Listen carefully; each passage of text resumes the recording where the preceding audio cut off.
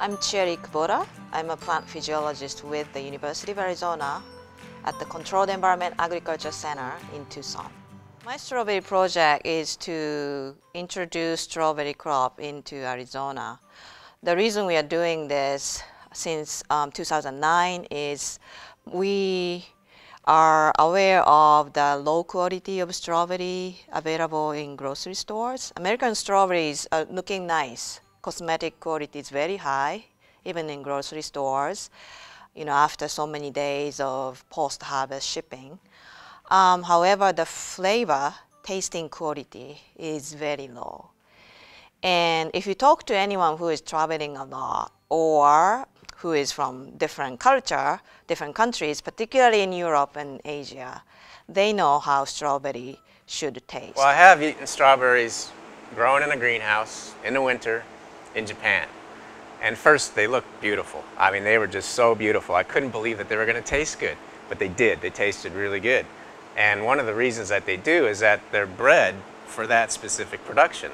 And they're not bred for shelf life or shipping or things like that. So the fact that they are created to perform well under the circumstances is one reason that they look so good and taste so good. That in addition to the skill of the growers who've been doing it for so long. No, few people know that Phoenix, Arizona was a leader in growing strawberries.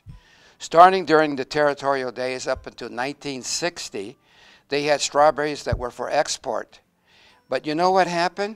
Urbanization happened in Phoenix, and we started losing land because that was the best land to build houses on, easiest to make the foundations, easiest to make the roads, and that shifted that strawberry production over to the coast of California. Initially, we thought we are introducing new crop in Arizona.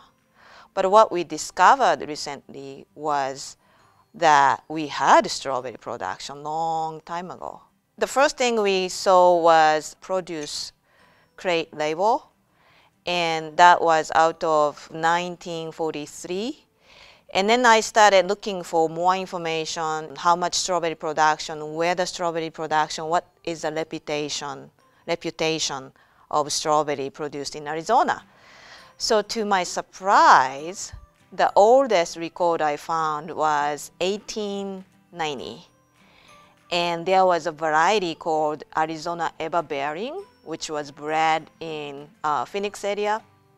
And one time it was so popular and even introduced in California nurseries, and nurseries in California, propagating and producing those plants to distribute. Right. I've been in California in a berry field, and the clamshell that was just pulled off the pallet that was going to be shipped, and the berries tasted pretty good. But that berry is going to be stuck on a pallet, stuck on a truck, shipped to a grocery store, left in the store until somebody buys it. And after that amount of time, the quality of that fruit starts to degrade a little bit, and so the flavor's gone. Doing hydroponics, strawberry production doesn't require that much of water, so you can save the water.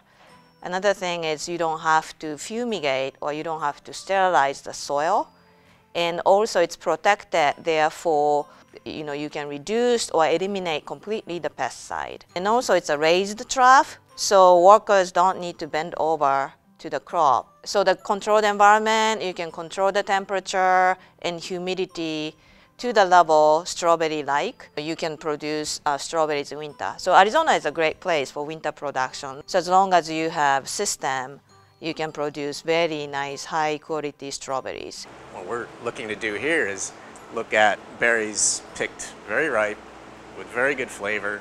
And don't worry about the shelf life because they're going to be sold that night or consumed that night or the very next day. So that's one thing that we're looking to do in this system.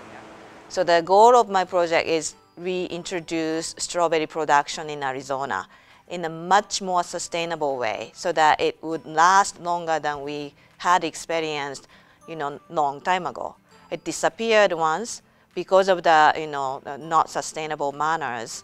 This is going to be more sustainable. Also, we have opportunities right now because people appreciate local production, local consumption.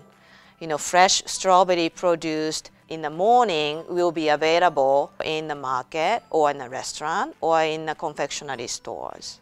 So that is what I want to see in the future.